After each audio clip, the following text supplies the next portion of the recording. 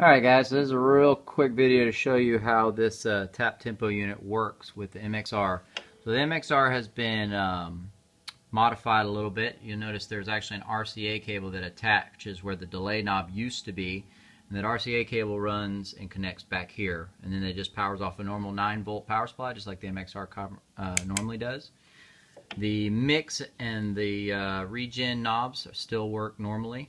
So here is clean signal, and I'm videoing one hand and playing the other. So anyway, turn the carbon copy on.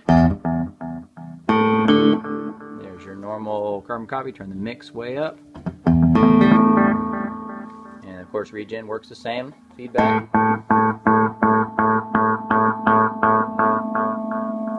Anyways, but this piece right here is really cool because it adds a lot of functionality. So you can control the delay with the delay knob here. Slow the delay time down, really slow. Gives you up to 1 second as well, or speed it back up like normal. Or what's really cool is you got tap tempo right here. So there you go. There's tap tempo speed or faster. And the carbon copy is still totally analog, still true bypass. This doesn't change anything, it just controls the BBD chips in there. You also have the setting here. So this is tap tempo. You got regular just quarter notes or dotted eighth to whatever you tap. So this is the dotted eighth of that. You want to do some U2 stuff or triplets. Anyway, you guys understand how that works. Also, you know, the carbon copy has a modulation that you can pretty much set on and off, and normally you control it with little trim pots inside, which basically is a set and forget. But now with this you actually control the rate and depth of your modulation. So if I want to pull the rate, or actually let's crank the rate way up and make the depth go down low, you can get really spacey.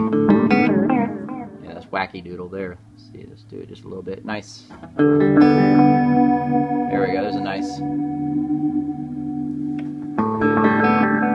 real chorusy style modulation.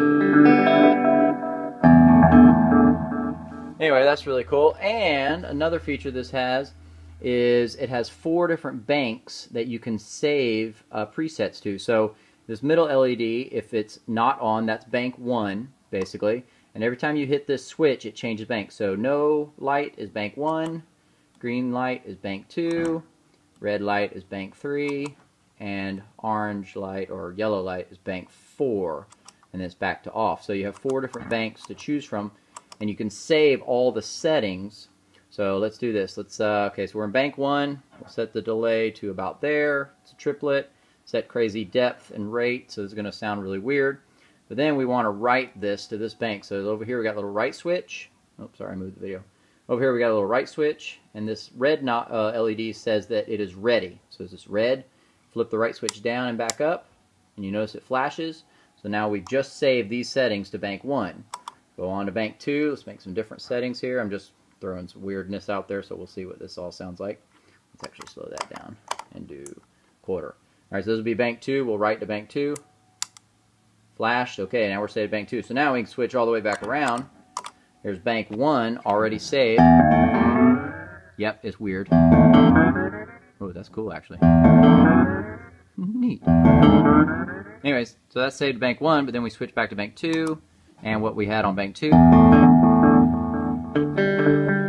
is saved. So basically, this tap tempo controller makes the carbon copy like a legitimate analog delay pedal. Now it has all the great sound that it always had before, but you also have 4 bank saves, plus tap tempo, plus you can control the modulation and different delay ratios. So really adds a lot of functionality to the carbon copy.